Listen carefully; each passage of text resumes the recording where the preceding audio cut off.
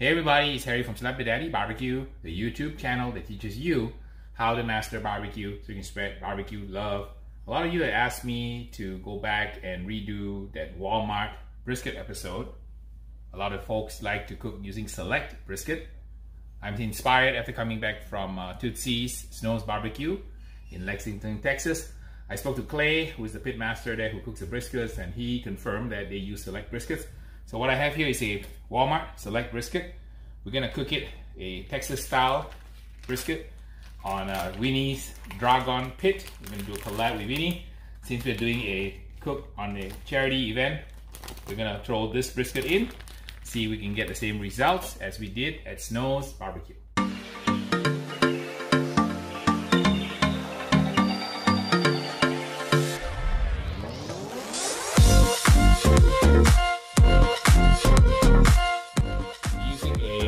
Barong knife. This is from the new series at Dalstrong, from the Delta Wolf series. These are warrior inspired knives, super beautiful purple handle, titanium nitride, Rockwell 60 plus, and very sharp at about 8 to 12 degrees. So we're gonna remove some of the excess fat. It cuts like butter, you can see that.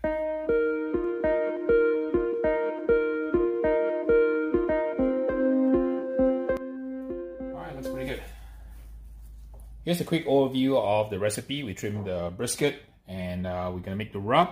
Show you guys how to make one of my favorite Texas style barbecue rubs. We're gonna use about a half and half regular salt. Notice I don't use kosher salt in this recipe. I have about maybe 45 to 50 different brisket recipes. So I'm gonna show you one of my favorites. I use regular salt. If you are running a catering business or a restaurant, you save money with just regular salt. It works just as well. And I'll explain to you the concept of ionic diffusion later. So 1 part of salt, regular salt, 1 part of Costco black pepper. If you want to source this, it's really inexpensive. So showing you guys how to save money, buy products at a good price.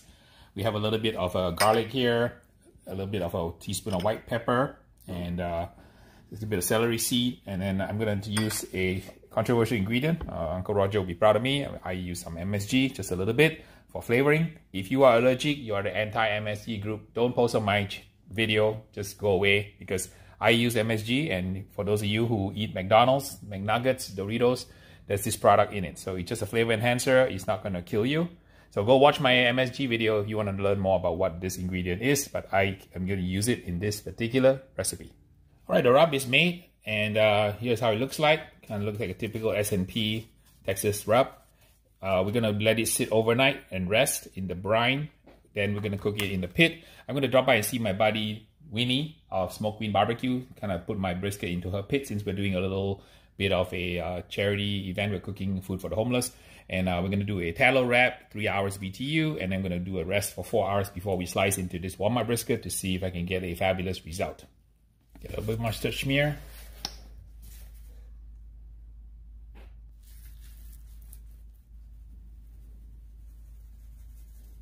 Start the timer for the process. All right, we're gonna let the brisket rest. Watch the temperature as we monitor it. Make sure that it stays in a safe zone for a few hours. We're at Winnie's place now, and Dragon is all fired up. She's ready to go, and we're gonna put our brisket in and give the Walmart brisket a shot. Cooking a select brisket today to see if we can replicate Snow's Barbecue. Fantastic tender brisket results. Alright, Pitmaster Winnie is going to put the Walmart brisket in for me. Okay. She's very kind, and she's you know, got tough biceps. This is a big pit and a big piece of meat here. This is probably 18 pounds or so. It's a pretty big brisket here. Big. Throw the thing in here. It's really flat. It's gonna be fat up on her pit. Oh, almost dropped it. Yeah, there you go. Wow, nice. Alright, get happy. It takes about 6 hours, 7 hours at least. 6, 7 hours. 6, 7 hours in the sweet spot here for brisket. Excellent. You definitely need this to cook briskets here. Alright, and we're gonna put it in. Automated mechanism, super easy to use. Alright, so I'm gonna cook it at 275, and then I'm going to hold it at 145. And the timer will be at 1.5 hours after that.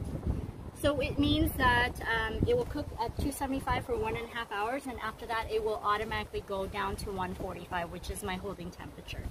So I normally do about 2 hours or so, and that's usually with a cabinet full of briskets. So since I don't have that many briskets today, I just want to check it at 1.5 hours. If at 1.5 hours I feel that it needs a little bit more time, I can just add another 30 minutes to it. And then how long are you going to hold this thing? I'm going to hold 12, it 15? 12 to 15 hours. So actually what I do is take it out at 9 a.m. Let it cool down a little bit more, because at that time it'll be at 145. You don't want to slice at 145. I feel like all the juice will still spew out.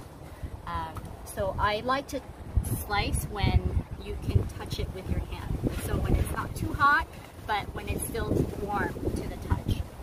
So about 1 hour coming out to rest, to take it down from 145 down to maybe about 100 or so. Yes, yes. Okay. Yes. All right, you heard it, folks. Pitmaster Winnie's secret method to fantastic brisket. So there you go. A hold time is important. A rest time after hold is also important. Well, I'm going to cut out a Walmart one now. Jiggly. Jiggly, jiggly. All right.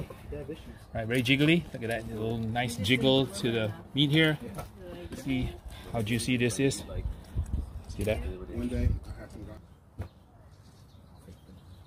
So there's two muscles. The brisket muscle is comprised of pectoralis minor, pectoralis major, which is the Chest muscle. point and the flat. Right? So these are Arnold Schwarzenegger muscles on a cow. Right? Arnold Schwarzenegger muscles. And don't worry about the grade, just taste it for what you like.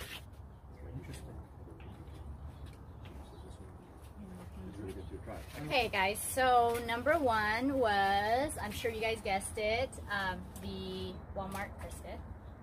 Okay. So, but it depends on the slice. Walmart Select. Yeah. My three, I got the flat piece and there was no marbling. You want to know the pricing, so Winnie has written the pricing down. So the Walmart brisket is $60, 18 pounds, $2.98 a pound. Thanks for stopping by, watching my Walmart brisket redo. It looks like I still have a lot of work to do, learning how to cook select briskets as well as Clay from Snow's Barbecue does. So I may have to just fly out and have Clay teach me in a future episode. Thanks for stopping by. Thanks to my patrons for keeping the lights on my channel. I will be sure to bring some of this brisket back to Mr. Beans for his taste test. So we'll see you guys in the next video.